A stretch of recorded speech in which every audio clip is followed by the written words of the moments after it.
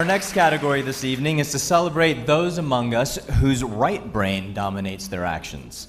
To present the awards for science and technology, could we please invite onto the stage the person who discovered the nanocell, Dr. Shiladitya Sengupta, and also invite Mr. Jaideep Janakiram, Head of North America for Sony Entertainment Television Asia.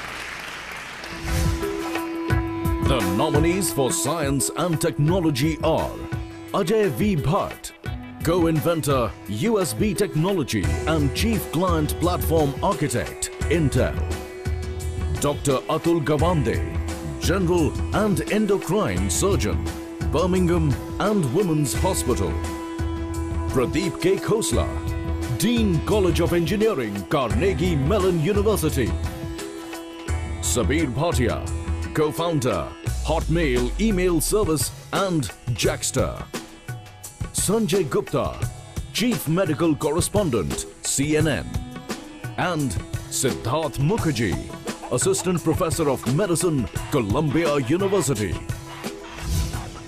Right, so the jury's award goes to Pradeep Khosla. Pradeep Khosla is a computer scientist and the Dean of the College of Engineering at Carnegie Mellon University.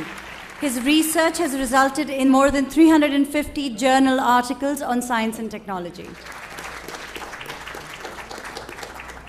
Thank you, everybody. And I just have to say, I stand between you and breakfast, so I have 7.5 hours to talk. I'm not trying to be Papa CJ. He's a lot better than I am. The jury was very generous in their interpretation of the extent and impact of my contributions. So thank you, the jury. Thank you very much. Really appreciate this.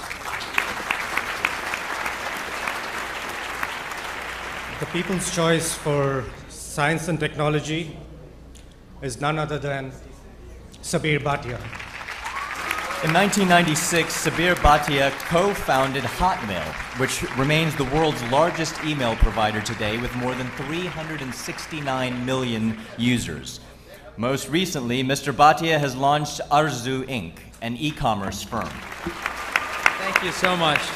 This goes to really all the people who spent countless hours, thinking of new ideas, developing new products, and making human life better. So thank you so much for all the people who voted for me. But really, it's not just me, it's the countless entrepreneurs who make our lives better. Thank you once again. We also have another award for medical science. Can we please have Mr. John Byrne come up and present the awards?